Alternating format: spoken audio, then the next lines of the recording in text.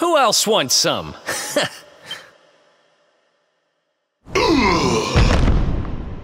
I'll never be the Lord of Shadow's right-hand man if I can't even beat the likes of you lot.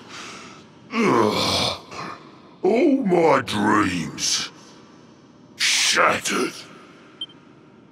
Who is this Lord of Shadows you keep mentioning anyway?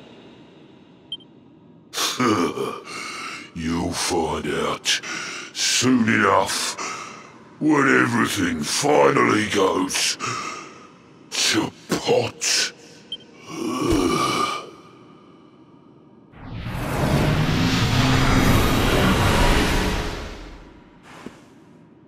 We'll find out soon enough, huh?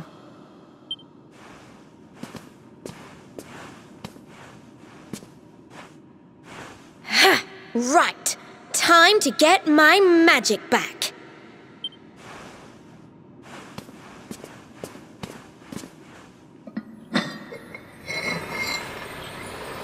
Huh?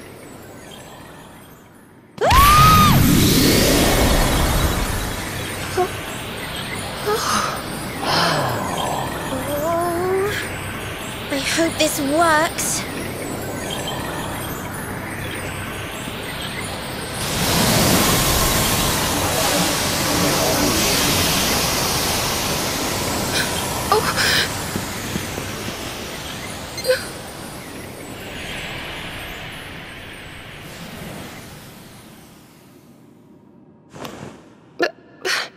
You look just the same. Were all our efforts for nothing?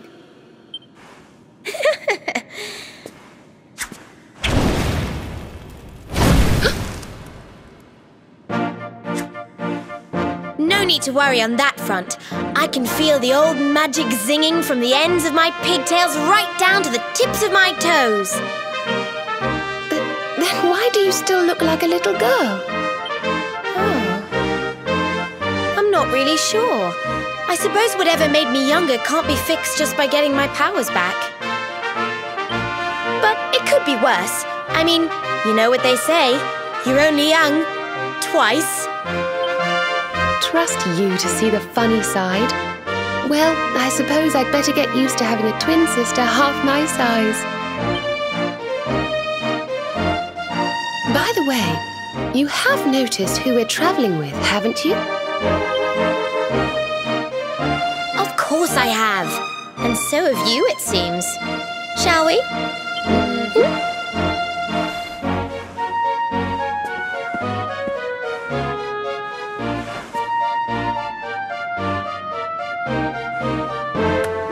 Bold luminary, Yggdrasil's chosen, long have we waited to greet you.